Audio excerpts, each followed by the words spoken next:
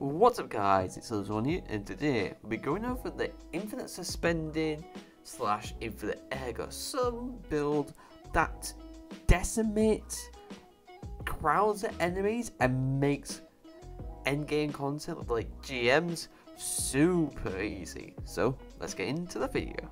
So with this build, and what you need to do for it is basically get your transcendence up as much as physically possibly you can to be able to have your infinite suspend, your arcane needles, whilst also having infinite Ergo Sum armor. How do you get obviously that? Well, obviously with transcendence, how it works is if you do damage with a dark sort of element, it fills your transcendence bar with the dark element up, and same with light. If you have a neutral weapon, so kinetic for example, it will do both but in increments. Why have Ergo Sum in this matter is the fact with Ergo Sum, this weapon obviously collects less ammo, but final blows with this weapon accelerates the light and darkness mastery for your transcendence. And when you're in transcendence, it also does more damage, which is really nice. But why is this good with obviously transcendence is with the catalyst, which you can get during the GM version of the top man activity, is with your transcendence grenade, you get ammo back for this weapon, making it infinite ammo in theory, basically. And then obviously with transcendence, you get your abilities recharge rate is ridiculous, and having your arcane needle, when you hit targets with it, obviously you'll suspend because of a certain sonic chest piece, which we'll talk about in a bit. So let's go over the aspects, fragments and abilities for this build. So to start off with the aspects, we go with Helion. Obviously with Helion, when you activate your class ability, you summon a solar mortar. That's obviously lobs flaming projectiles at distant targets, and which is scorch targets. And obviously if they do enough, they're night, and when in night, they're proper unstoppable champions. It is really good, and for this build where you can get your abilities back very fast because of transcendence, as you get a lot of transcendence energy, this hit the spot really well. Then we got Feed the Void, defeating a target with any ability activates Devour. Also we know what Devour is. Final blows with anything when you Devour procs, restores your health, extends the timer and you grant grenade energy. But with Feed the Void, this effect is improved and you gain additional health and grenade energy, which is really nice. And Feed the Void is like a must-have on pretty much all Warlock subclasses. With Prismatic, it's just ridiculous. It's really good. It makes a lot of builds shine if it's more grenade focus. If you're not, you don't really need it, but any grenade focus Prismatic build is just insane, really good. Even if you're just doing it for the health, it's really good for that. Now let's go over the fragments for this build. So first off, we've got Facet Balance. Rapid defeating targets with light damage grants melee energy, one way of getting the melee backs up really fast. And rapid defeating targets with darkness damage grants dark grenade energy, really good one with that. Facet of Protection. While surrounded by combatants, you have more resistance to incoming damage. While Transcendent, this effect is increased. Considering we're getting a lot of Transcendence, we have a lot more resilience, so it's really good with this. Facet of Dawn. Power melee hits against targets makes you radiant. Power melee final blows makes you and nearby allies radiant. This is the most, as Radiant's just really nice. Obviously Radiant gives you a damage buff, but also making your weapons that haven't got anti-barrier have anti-barrier. So yeah. And then we go with Facet of Justice. While Transcendence, your ability final blows explode. So with us being able to chuck more grenades, it's really good with that, and especially with our arcane needles, if you get kills with those, really good with that as well. So we just get more extra ad clear, and we get obviously 10 more intellect, just nice with that. And then Facet of Ruin, which increases the size and damage burst of your shattered or stasis crystals or frozen targets. We'll be doing that. We're doing the increases the area effects of solar ignitions. This is more a larger, more explosion, which is great for ad clear, as we'll be using weapons that have uses solar ignitions. So yeah, that's we see that in a moment. But yeah, this is quite a nice one for good ad clear as well, as just getting more bang for your buck really for your solar ignitions. And then with the abilities, for your melee ability, you have to go Arcane Needle to get this build working well. And for your grenade, you can go with any, but I would recommend Threadling grenades, as Threadlings is really good and do a good job for that. I mean, you could go Cold Snap if you just want to guarantee freeze, but same with Storm Grenade if you just want that bit of good crowd control, or Vortex Grenade. But recommendedly, I'll go with Threadling Grenades as they are the best. And then with supers, the best one is Solar Flame. Easily Solar Flame. As when you're doing GM activities, Solar Flame basically makes you realistically unkillable, as how much damage resistance you get. And it's insane because of that. Especially if you run another build with Solar Flame and then Spirit of Star Eater, doing a lot of damage for that, and just clearing everything in the room in a GM activity, making it a joke. Yeah, that's how good Solar Flame is, even without Spirit of Star Eater. It's really good, and the damage reduction is really good as well, considering if you've got a teammate that is in a pickle and dies in an awkward spot and you need to get them up, you have that damage resilience, and you will not need to worry. As you're already seeing clips with me using Solar Flame, I just literally walk into room ads, don't care, and I just walk out. It's a joke, and it's ridiculous how much damage resilience you get with this, and obviously getting kills with your abilities and getting help out with Devour. It's just a match made in heaven. It's just absolutely insane, Solar Flame. Now, let's go over the main components build. Obviously, we talked about Ergo some at the beginning of this video, but let's go over the Sonic chess piece, Matteo Doxii. I don't know if that's how you pronounce it, but best pronunciation.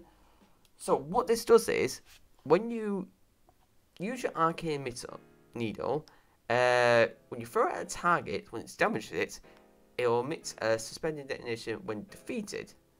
And you will see this target, when you obviously hit the needle, as it will have a little icon on them. So when you kill them, kill that one with that icon on it, it will do suspend burst for short periods of time. Now, landing multiple Arcane Needles on the same target will obviously immediately trigger it, and triggers a larger and more powerful detonation. So it's really good with that. Obviously, when you defeat the suspended targets, with this, you get your melee energy back faster. So it's really good with that, considering if you suspend and then use weapons to kill them as fast as possible to get even more melee energy back as quick as you can. Now, this also allows your Arcane Needles to have anti-barrier on it. So there's another option for that. So, yeah. This build with this setup with Ergo Sum is really good for this. Now, obviously, I've talked about Ergo Sum and like the main benefits with it having Transcendent Duelist and why it's good, especially with the Catalyst. But what role are you looking for it? So, with obviously GMs, having a sword isn't great because you don't want to be up close. That's why we go with a caster frame sword with Perfect Fifth. Every 5 hits attach a delayed solar explosion, scorching your targets. Now let me tell you, this does a lot of damage, especially for GMs, and it's really good. And obviously you can get to whatever element with this Ergo Sum. So mine's solar, but you can also get a void or arc. And yeah, caster frame with Perfect Fit is a really good combination, as it will prop Perfect Fifth, because it will do obviously with the caster frame, it will do damage over time where it's hit, and then when it does the 5th hit, it will do the Perfect Fit, and it's really good at that.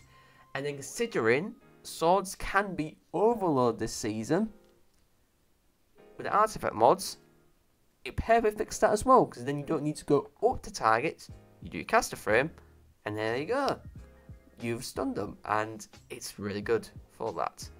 In general, as you don't feel like you need to go out in areas, as you can just throw your caster frame, perfect fit with it, and then get transcendent energy, throw grenades at targets, get your ammo back while suspending, get your arcane needles back to suspend more, throw grenades there, Ergo some there. It's just that loop of constantly just suspending, throwing stuff, Ergo summoning stuff. It's just ridiculous, and it does really well, and you'd be quite surprised how easy this stuff is with this build in general. So let's go over the artifact mods that are crucial for this build.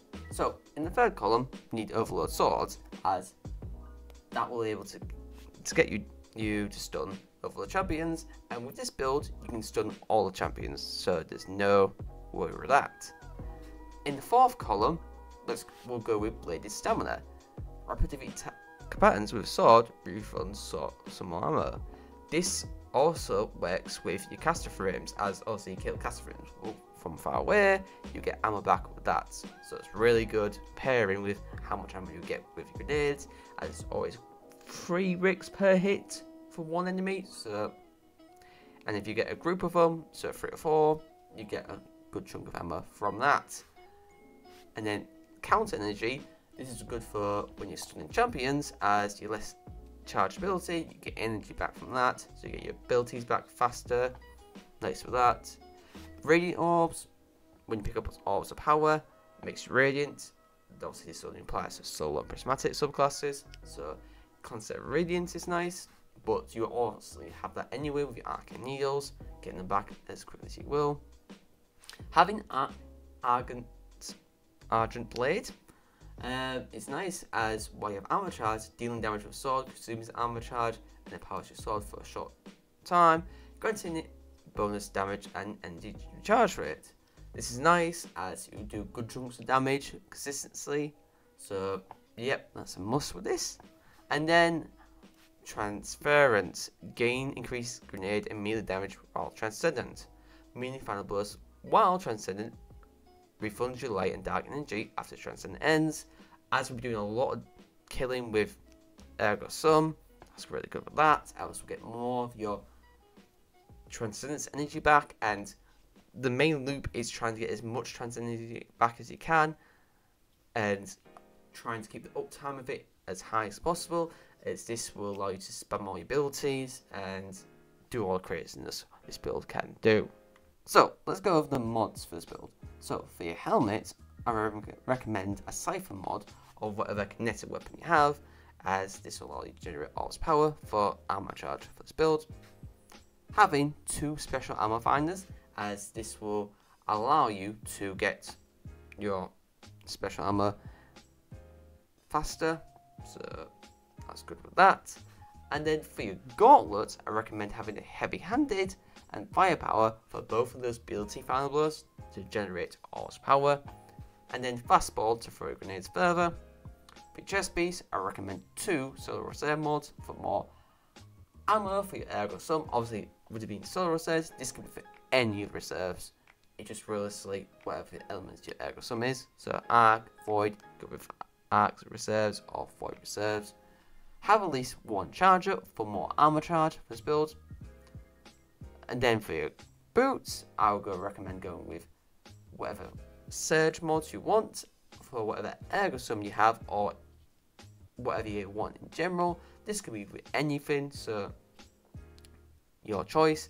And then for your class item, it could be whatever you want, as it doesn't really matter. So yeah.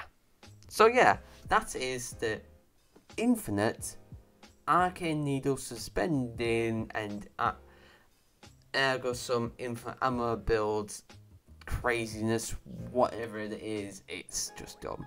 This build's really dumb, and it's really good for GMs. Makes them an absolute joke.